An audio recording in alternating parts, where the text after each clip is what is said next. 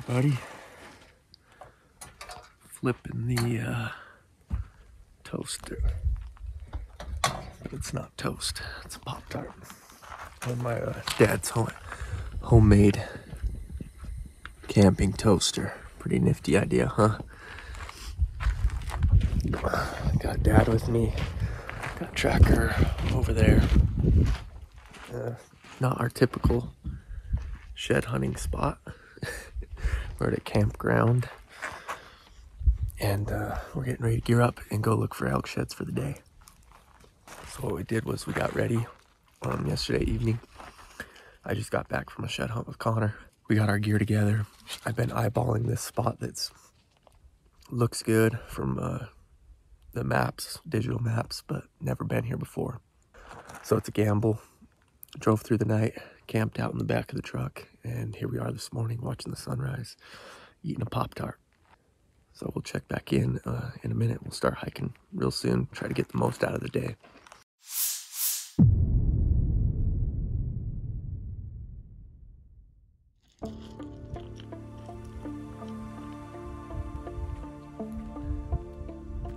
Oh, kind of getting the first look at the area we're gonna shed hunt, looking over this big canyon.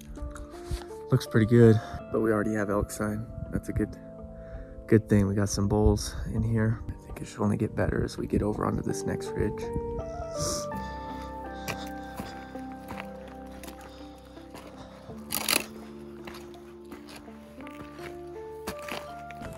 Well, first impressions as we're diving in, it's looking great. There's not just sign where you're like, oh yeah, there's a couple elk in here. There's multiple elk in here, living in here. We got mud tracks, which is good. Shows it was from a few weeks ago. Only problem is there is a boot track. I'm assuming it's a shed hunter. You gotta expect that going into mid-April at this point. Like, people have been out for a month and a half now. I messed up and didn't bring my radio today. So Dad and I can't really communicate. So we just kind of came up with the game plan to meet up around 3 or 4 o'clock at the truck. It's supposed to get pretty windy, up to 30 miles an hour today. It's starting in right now. Still on the hunt for the icebreaker. Ice is broken. Got a nice brown, looks like a 6-pointer. I could just see his back end up here. Got up, worked a draw up following elk tracks. They kind of funnel through here. Splits onto a big ridge with a south face and then a little ridge. So I was like, I'll get up on this little ridge just to check that, and then I can glass across to the other south face. Started panning, and I mean within seconds I glassed up this brown. It's the left side.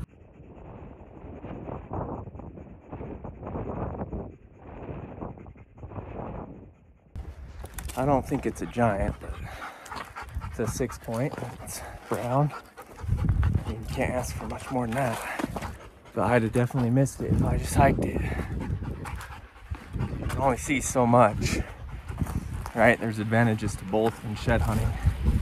That's why I try to, when people ask, like, I kind of like to do both. I like to glass first and then go hike.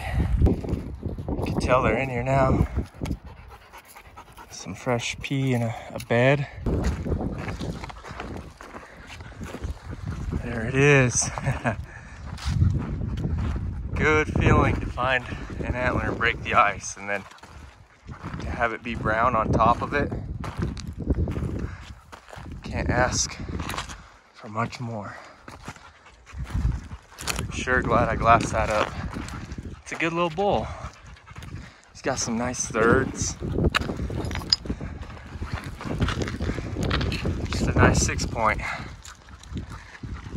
Based on the sign, it looks like they're really working this ridge line, not going too far off the edge down that way. Got it. Yeah, nice like probably 300-inch 6-point. Shed late March. Heck yeah, that other side's got to be up here, and there's definitely some more bowls, so throw it on the XO and do a little grading up here on this ridge line. One zig and a zag. He's matched up. Good boy, tracker. It's got to be the other side. To left. The other side was right below it. Or this is a right, and the other side was a left. Right out of his bed, and it looks like he's been using it since then. That's cool, right on this knob. Other side was laying just right over on the other side of that rock. Oh, I'm so pumped. This is cool to look at a spot on Scout to Hunt, like analyze terrain, access, roads, and match it up with areas I found them in before, elevation, all of that. Come in here, have a game plan, and have it come together with a pretty sweet set. That's cool. Yeah, nice set.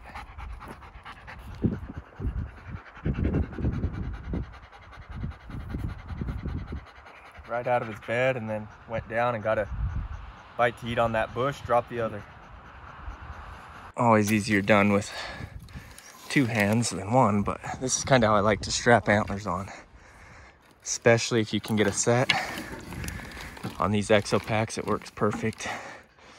You have the lid, put the thirds under those straps, then this main strap will connect right there under that third, and then this bottom strap I bring in between the G1 and G2. That cinches on tight. Back on boot tracks. Up here, kind of where this ridge funnels. Makes you feel good when you just found a brown set and literally there's boot tracks 150, 200 yards away. Pretty rugged stuff. I lost elk sign for quite a ways and then crossed a big canyon, got back on another good looking ridge I've been scoping out. Just walked onto this hard white. Just a little bowl. Nothing big. A lot of elk sign where they're feeding up here, so there's got to be some more. You can see there's definitely been some elk in here. What's crazy is I got over here thinking I'd be by myself, and there's a boot track right on the spine of the ridge, so little deflating right there when you make a big push thinking you'll get somewhere. There's a boot track, but they miss that, and if they can miss that, they can miss more. Last year's little 5-point raghorn. We're not too high, we're like 7,800 feet maybe, so they could be a touch higher or lower, like where I found those. Well, I'm not sure quite what to think. So I'm cutting across this high stuff, and I'm gonna work back down to probably where my dad is, some lower elevation, back where I found this shed for the last couple hours of hiking. See if I can't find anything there. There's some good pockets of feed. It's just not quite the terrain I like to hike. I like to get on more ridge lines and slopes, but yeah, I was not expecting a shed right there. I just fell. I should have filmed it. Got mud all over me, had to clean off and use a whole bottle of water over in a hole over here. Hit a boot track. He probably crossed right through this opening, right through the top of it. I branched off. We got a nice white 6-point. Looks like he pretty dense, kind of short beamed, but good heavy antler. Yeah, it is a nice one. It's getting windy. Last year's up here, right on. 3 o'clock now. Dad and I made the decision to meet up between 3 and 4. So I'll probably get back to the truck by 3:30, 4 o'clock. There's a lot of boot tracks in here, which is discouraging, but I've still had a pretty good day despite that.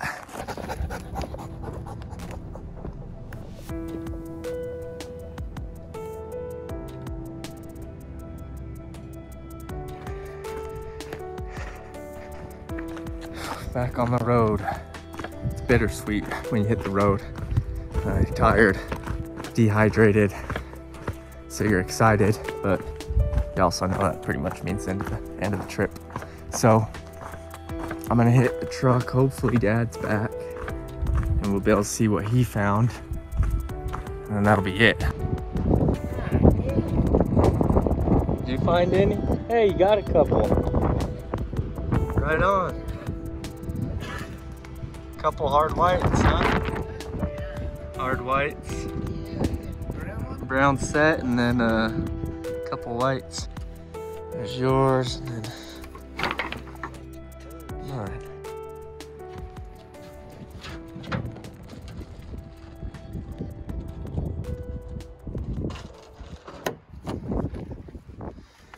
Well, we're gonna hop in the truck out of the wind. Tracker's gonna take a big nap. We gotta drive home now. What a good day though. Dad found a couple. I found a few, despite the overwhelming amount of people that have probably hit this, and turned into a good day. So about 9 o'clock to 3:30 we hiked. There you go. Let's go. Headed out. Let's go, William. Oh, back home we go. Thanks for watching, guys.